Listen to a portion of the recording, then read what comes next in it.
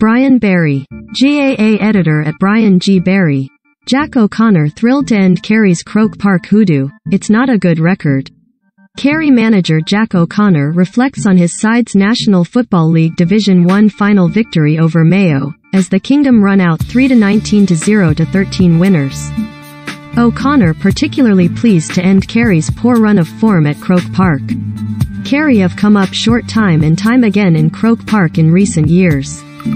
Before Sunday's National League final win over Mayo, they had won just once in their 11 previous trips to Jones Road. That victory was the 2019 All-Ireland semi-final against Tyrone. Recommended. 1/5. Joseph O'Brien set to concentrate on flat moving forward with jumping teams set to be scaled down. Read more. Recommended by. But the 15-point hammering of Mayo on Sunday set the record straight. Clifford leads rout as Kerry crush Mayo in Division 1 final. Someone threw a stat at me during the week that Kerry have only had one win in the last 11 visits to Croke Park, Jack O'Connor stated. That's not a good record. That's something we want to improve on because Croke Park is a bad place to be losing matches, because if you lose in Croke Park it means you are losing at the business end. Well, it wasn't losing matches, it wasn't winning matches because there were a few draws thrown in.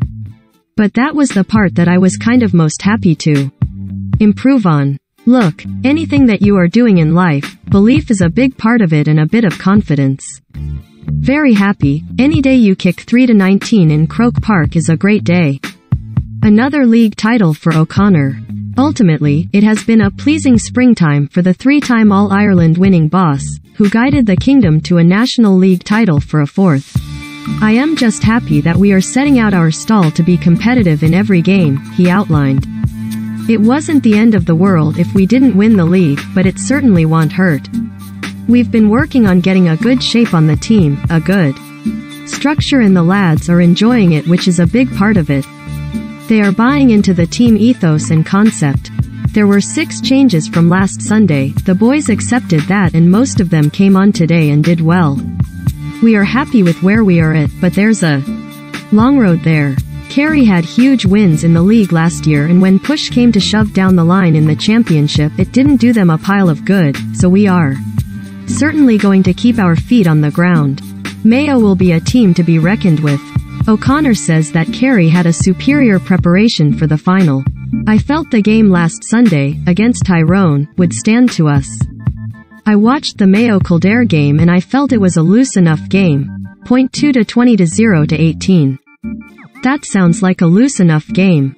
But our game in Killarney was tight and tough and intensive, and I felt that might stand to us going into today, and we kept Mayo to 13 points, which was the most pleasing aspect really. It's all about mindset. It looked in the last few weeks as if Mayo got all they wanted out of the league.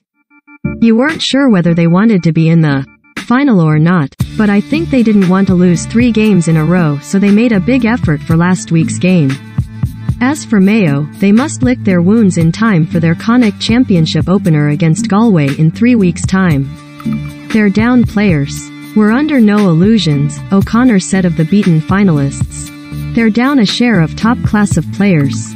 Their strength is in their backline with the likes of Paddy Durkin, Oisin Mullen and guys like that. They wear down those fellas today, with Cillian O'Connor just coming on.